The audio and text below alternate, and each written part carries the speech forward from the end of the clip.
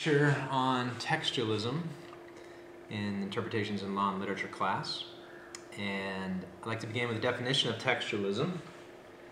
And textualism is the blending of formalism and historicism to any literary text in order to create an interpretation that is self-validating. And it's some of the beliefs of textualists is that there's one accurate meaning in a text. And by looking at the formal elements of a text, which is formalism, all the poetic devices, setting, imagery, connotations, tone shifts, work to develop meaning, that can get you one accurate interpretation. Or for historicists, looking at the intentions of the author, the historical context in which the author was working, and how those and the biographical events of the author's life, and how those manifest in texts. So they're really working with facts. They're working with objective reality here, the actual elements of the text that produce meaning, and the biographical events, the historical context, or facts that manifest in texts. And the goal here for textualists, the name for it in law is is textualism as well. The goal here is objectivity, decreasing the reader's subjective, personal view of what the text means. And when we get to the law, we'll see why objectivity is so important to a valid Supreme Court opinion of the Constitution. But for starters, we're going to start with formalism. Remember, textualism is a blend of formalism and historicism. And formalism is something that most students are familiar with at the community school. It's looking at the language of a text and grounding your interpretation in how language works. And one of the assumptions or tenets of formalism is that poems, short stories, novels are icons. They are verbal icons. They cannot be translated. They cannot achieve what they are achieving in meaning in any other words. Okay? So there's that sort of respect for the text itself. And that's evident here. Text should be treated as independent, autonomous, self-sufficient verbal objects. They are verbal icons. But the even more important tenet is this one. You'll hear me use a phrase, contextual pressure, a lot. And when I use the word contextual pressure, I'm referring to where an interpreter, where a literary critic goes to determine the meaning of a text. And for a formalist, the contextual pressure of an interpretation lies within the verbal constructs, within the poetic devices, within how language is used in order to create meaning. And so for formalists, meaning lies in coherence and unity. All texts must cohere in the patterns of languages, the structure of literary devices, and the context of form. So coherence and unity are words you'll hear a lot with formalists. If you have an image in the beginning of the poem and another image later on in the poem, they should work together to create meaning. If you have verbal irony in the first 5 lines, and then dramatic irony in the last 5 lines, those two ironies should work together to develop meaning. If they contradict or they don't cohere, and it's unclear how they work together, then formalists would argue you have a bad poem. And good formalist criticism will demonstrate mastery of devices. So in freshman and sophomore year at the community school, you learn what fix means. And fix is just an acronym to remind you of how to look at poetic devices in particular. So it's figurative language, metaphor, simile, personification, irony. That's all figurative language. F. Imagery, looking at the different images in a poem. Connotations, the emotional associations of words. Tone shifts is the T, looking at how the voice carries a line differently at different times in the poem, carries meaning. And then 2 S's, sound devices, alliteration, consonants, assonance, and scansion, the metrical variations in a poem. All of those are the formal elements, the formal elements that allow a poet to create meaning in a poem as opposed to prose. So we're going to focus most of our energies on poetry, particularly frost poetry.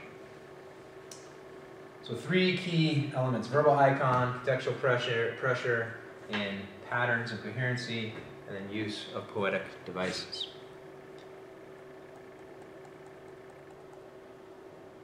A couple more things to think about. One of the assumptions that they make is that texts, short story, novel, poems, are unique formal constructs, and they are independent of the reader and the author.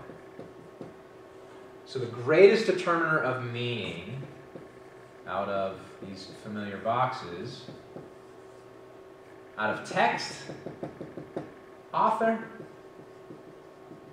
and reader, the most important element for formalists is the text.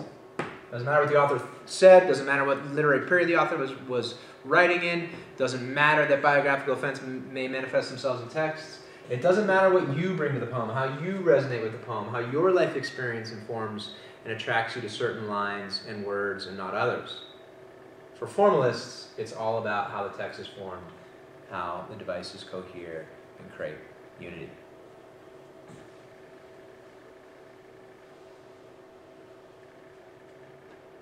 Formalists assume that the speaker is not the author, so the first person I in a poem is not necessarily Robert Frost. It can be a persona or a speaker. And it can be someone, if you're a male poet, you could write from the perspective of a female speaker. If you are a young poet, 16 years old, you could write a poem from the perspective of an older man. Road Not Taken, Frost's famous poem, written from the perspective of an old man, was written when Frost was 34 years old. So separate the I from the speaker.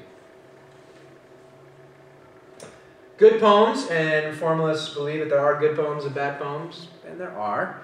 But for good poems for formalists are highly complex in their formal elements that enhance meaning.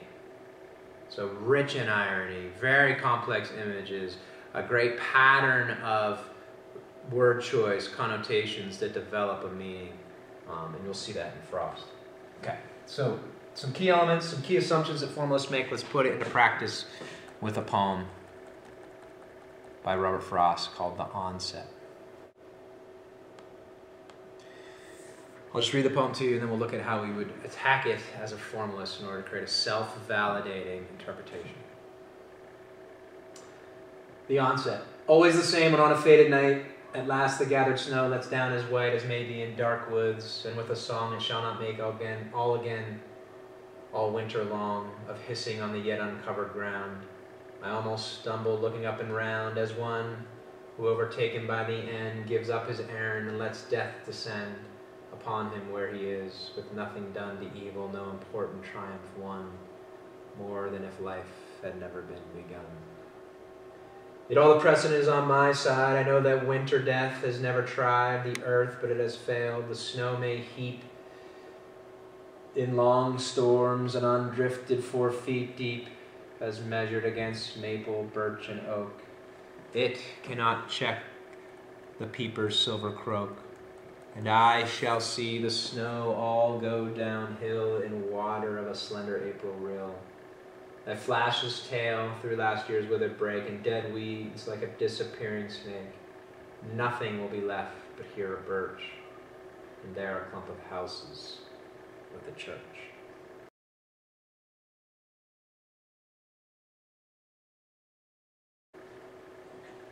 So the first thing you need to do when we're working with a poem is to discover what the message is here. And just for the interest of time, I'll give you the message, and we'll try to find the formal elements that allowed me to come to the conclusion that this is the poem's central message. So in here you have a lot of natural imagery. You have this idea that winter's coming. There's nothing holding it back. There's this fear that winter is going to prevail and dominate and take away all beauty and take away all life. But in the second stanza, you get this notion that precedent is on the speaker's side, that winter death has never won and dominated completely in the natural world, that even though the snow may heap 4 feet deep, it will go away in a slender April rill.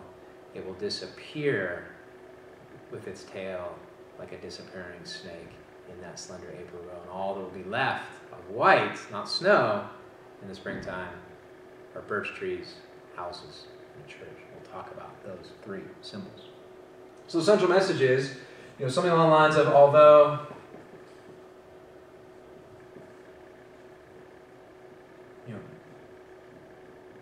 nature seems to be destructive.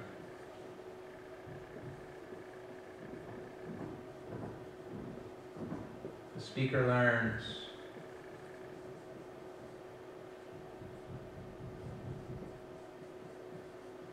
the speaker concludes that spring and hope will prevail.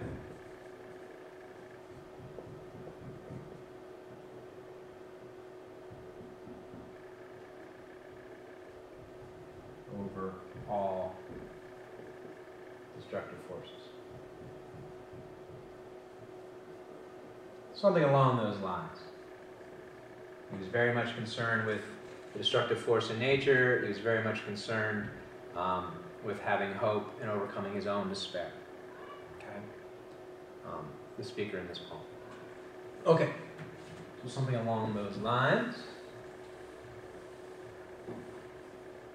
And I won't go through all the poetic elements. That would take too long, but I will hit on a few.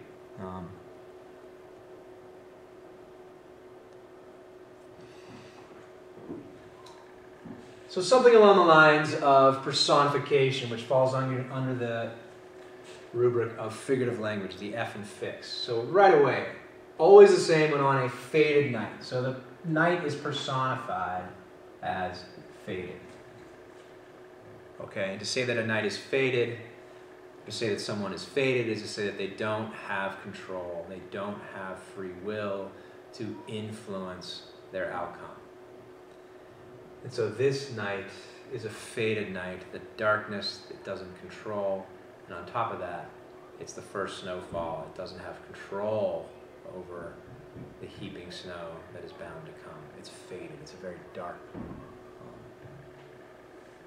notion here right away with personification. Well, the onset, I skipped it. Connotations, what are the emotional associations of the onset? Well, the onset's the beginning of something. But when we use the word onset, we often use it in the sense of the onset of a cold, or the onset of depression, the onset of a disease. And so here we have, right away, in the title, we have the sense that the emotional associations with this word are of dejection, of a foreboding future. Okay? Two good connotations of that word onset. And he compares himself to an individual out here.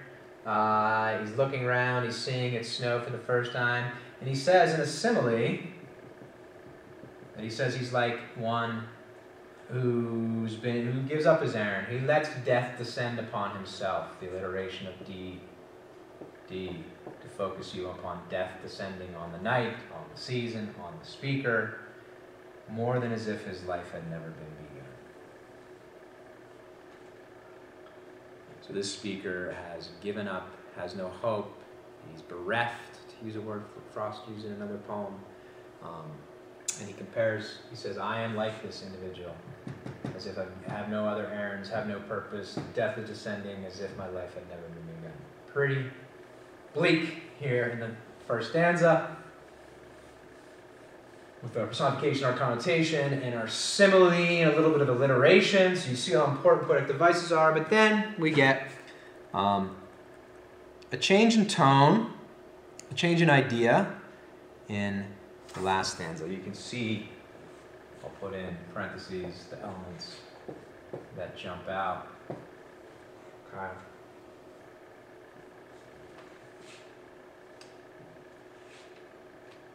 So we know it's still more of a sort of a dejected tone. The winter death is coming, and undrifted 4 feet deep is coming against the maple, birch, and oak. But then it shifts in tone, and he says, sort of hopeful, I would say in a hopeful tone, I shall see, I know that the water of a slender April will, that flashes through last year's withered brake and dead wings like a disappearing snake. He knows that all of that snowmelt will result in nothing but a slender April rill, great visual image, and that nothing will left white but here a birch, and there a clump of houses, white houses, Vermont, New Hampshire, and then a church. And I'm going to argue that the most important poetic devices of all these they are all symbols. So out of this fear of winter coming and never letting go, out of this fear, this heaping of snow, he says all that will be left white will be a birch, nature growing from the runoff, a clump of white houses, family, community, and a white church. If you've ever been to New England, you know this scene. Birch trees, white houses, white church. Classic pastoral Vermont. Sorry, we got cut off there. Now I'm back. We were talking about the different symbols here at the end of the poem. Remember the hopeful tone shift, the visual image of all the snow turning into a slender April rill, and then we have the symbols of birch, houses, church, all white. That's all that's left from the winter that will be white. And so we have nature growing from the runoff, family and community supporting the speaker, and then a connection to God, a spiritual connection that sustains him. So working through the poem all the way from personification, connotations, to imagery, to tone, to the last image of the slender April rill, to the three symbols, allows us to get to that final, support that message that although nature seems to have its own destructive force within itself, ultimately the speaker concludes that there is hope in spring's return. And even beyond that, I would add that there's hope for life in a strong connection to nature, a strong connection to family, community, and a strong connection to spirituality. Very complex unity, coherence of the formal elements, and I didn't mention Frost's life, and I didn't mention my personal connection to this poem. The most important thing, the determined meaning for formalists, are the formal elements within the text themselves.